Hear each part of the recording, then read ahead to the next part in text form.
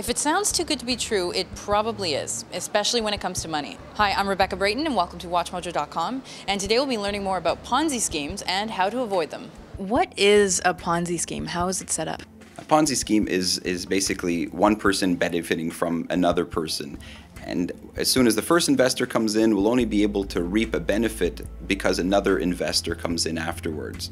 The next investor to invest their money pays for the first person that comes out. It's also known as a pyramid scheme. The first person at the top of the pyramid makes all the money. The people at the bottom of the pyramid lose all their money. Is there ever a scenario where a Ponzi scheme might succeed or that it might be a good investment? A Ponzi is a scam. It's a con. The only way you can make money is if you've made it on the detriment of somebody else.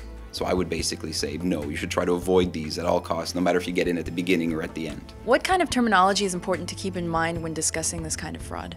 If everybody knew it was a Ponzi scheme, they wouldn't be investing in the first place. But terminology that you can listen to find out if it will become or it is a Ponzi scheme is people guaranteeing something that doesn't really make any sense, something better than what makes sense. If market rates are currently running 3-4%, somebody promises you 12 or 15 or more, asking you to invest quickly, asking you to put money in an overseas account, make checks payable to the wrong party, anything that stands out from the normal, day-to-day activity that you usually see.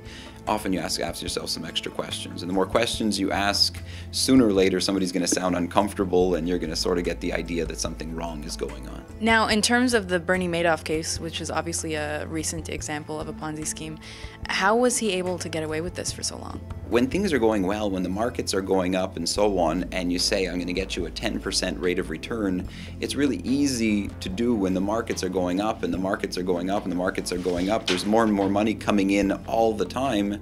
These Ponzi schemes just get bigger and bigger and bigger, and as soon as the market goes down and people try to take their money out and realize there's no money left in the particular scheme, the whole situation falls apart. What can we learn from the Madoff case? What signs might alert us to the fraud? Some of the wealthiest people in North America were invested in, obviously overseas at the same time, were invested with Bernie Madoff. People came in and said, how could it be wrong? How could it be a fraud? How could it be anything? If these people are invested, obviously there's not any risk involved, but it just proves every single time, no matter how big or how small you are, you have to ask the right questions. And the right questions is, actually safety. How safe is my investment? How can I get my capital out? And so on. There's nothing wrong with asking questions. Some of the things that people get caught in is the terminology gets too complicated, the terms, all the documentation, the prospectuses, the research, and they say, oh, somebody must have looked into it. Thank you very much. Oh, my pleasure, anytime.